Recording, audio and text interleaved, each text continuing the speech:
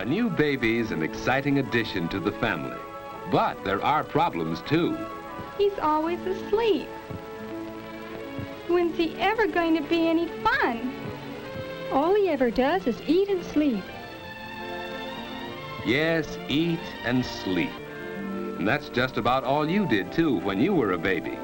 You had to depend on your mother for all the things that you needed.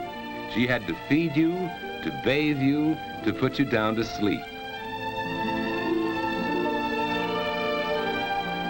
As you grow older, you learn to do more and more things for yourself. Some of these things you do so often that they become habits. Everybody has habits. Dad likes to read his newspaper every evening in this same chair. It's one of his habits. Habits are things you do naturally without having to think about them. Martha first had to think each step when she tied a bow knot. Now she can do it easily and quickly.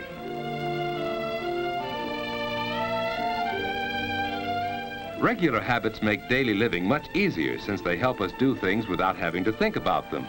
Some of the habits you learn now may stay with you all your life. All right, children. It's time to get ready for bed. I'm almost through with this chapter, Mother. It's time for bed, Susie. You go right to sleep now. Getting ready for bed at a regular time is one of the most important habits you can learn. A quiet hour or two before bedtime is part of this habit. It makes you feel relaxed and sleepy, ready for bed.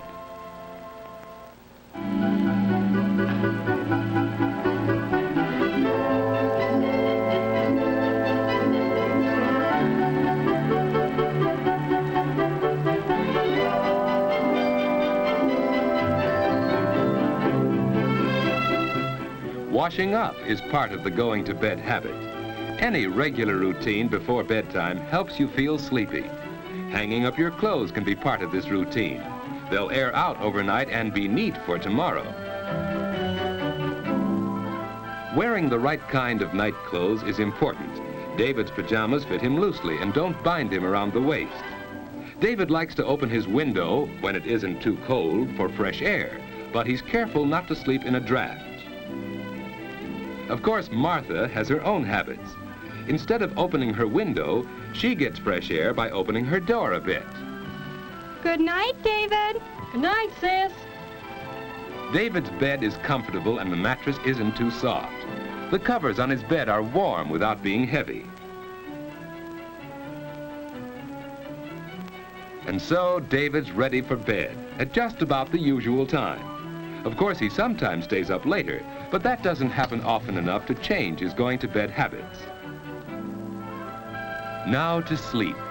Some people go right to sleep, others take longer. Because David has regular sleeping habits, he usually drops off very quickly.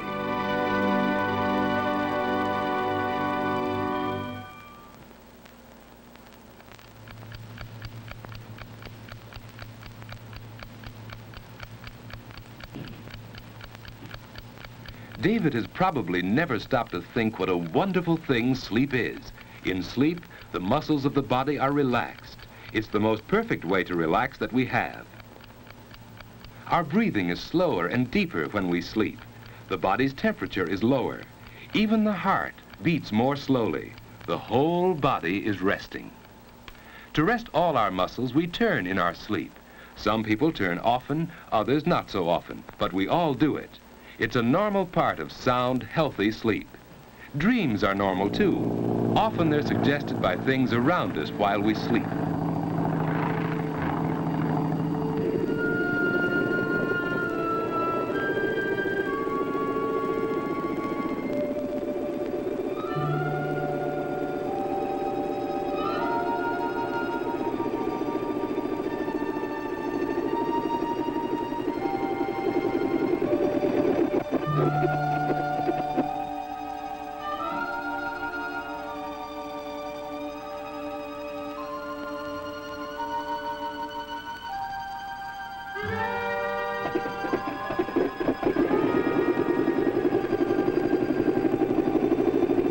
Dreams don't seem to make much sense, do they?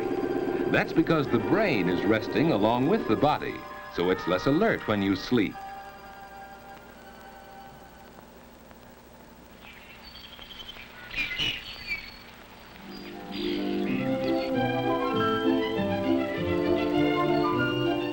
After a good night's sleep, you usually wake up easily and naturally.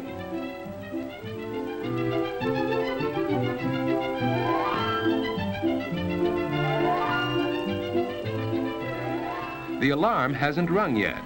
David finds that he usually wakes up before it goes off. Of course, it takes him a little while to get fully awake. You're never at your best until at least an hour or two afterwards. That's one reason why getting up early is so important.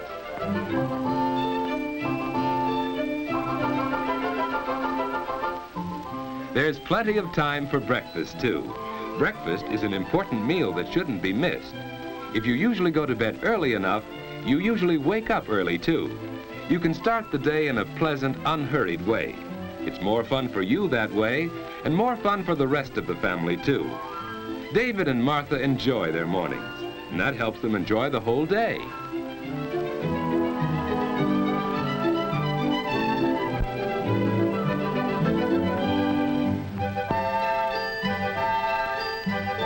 As the day goes on, you get more and more value from your regular sleeping habits.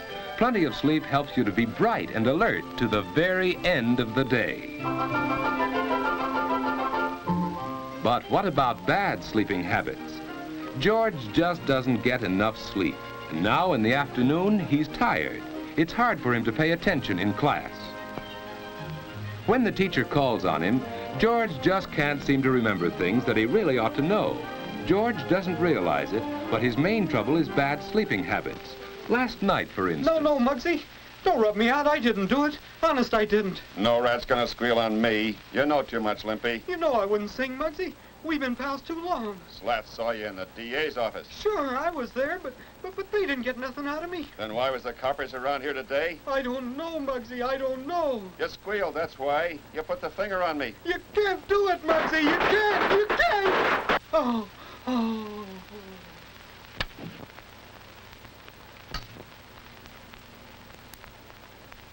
Yes, George has bad sleeping habits.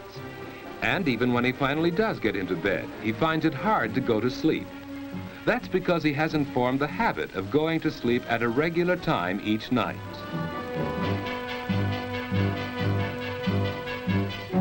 And it's just as hard for him to wake up in the morning.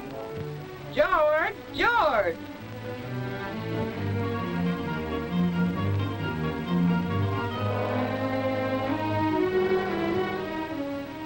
Get up, George. He's still tired because he hasn't had enough sleep.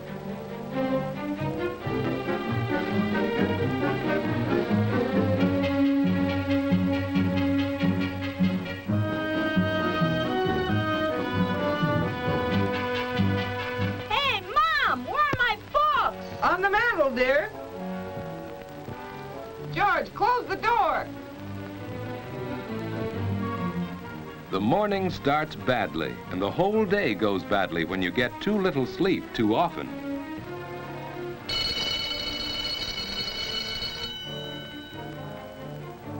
And even after class is over, you keep on paying the penalty for bad sleeping habits.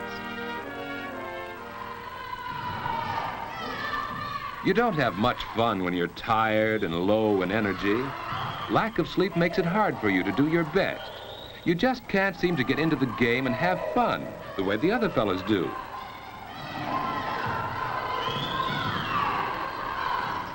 You're irritable and cross, hard to get along with.